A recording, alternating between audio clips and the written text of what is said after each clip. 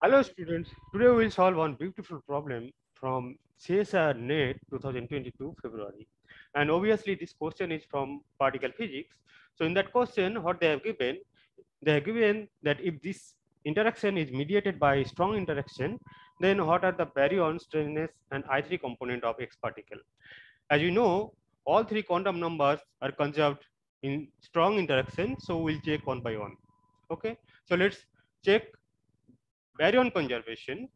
So as you know that proton is baryon, so that baryon number is on. Again, same is true for neutron. On the right hand side, you have proton again. So B quantum number will be on.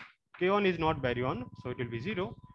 And let us assume for X particle that B quantum number is V. So this equation gives you that B quantum number of X particle is simply 1. Now we'll check strangeness conservation. So proton is not strange particle. So S quantum number will be 0. Same is true for neutron. It will be 0. On the right hand side, you have again proton. So S will be 0. K1 is strange particle and S quantum number is on. And let us apply or assume S quantum number for X particle is S. So this equation will provide S quantum number of S particle is -1. Lastly, we'll apply third component of isospin conservation for this reaction.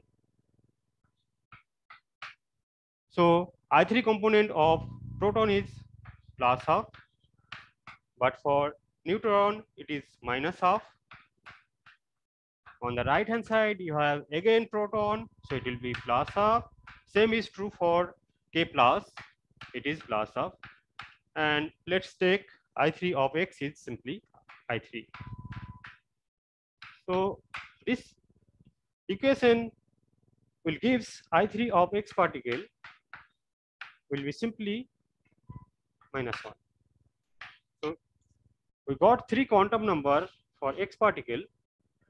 Baryon quantum number is +1, S quantum number is -1, and I3 of X particle is -1. Here S means strangeness. Thank you.